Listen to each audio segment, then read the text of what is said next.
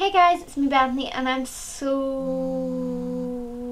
sorry that it is not Friday, but I just felt like really sick and not in video making mood last night, but I'm back and I'm so sorry, so please forgive me.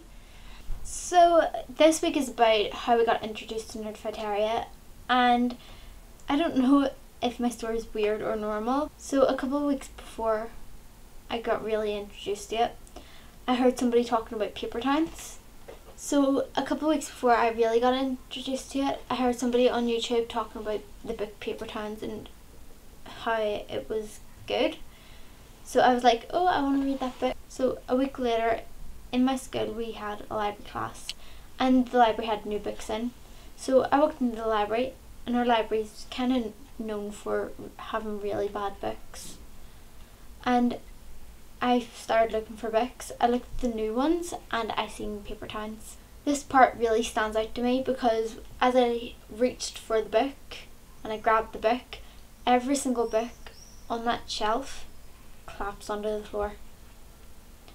And I just stood there clutching the book going, oh no.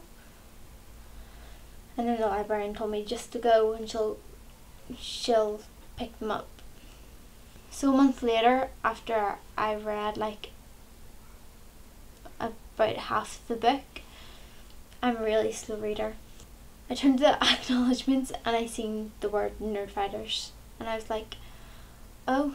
And then I seen the word, I think it was YouTube, so I was like, oh, they're on YouTube, and I looked them up and I became a Nerdfighter since then. And I'm quite glad that I got introduced to this community, because if I wasn't introduced, I wouldn't be doing this right now. See you next week, guys. Bye!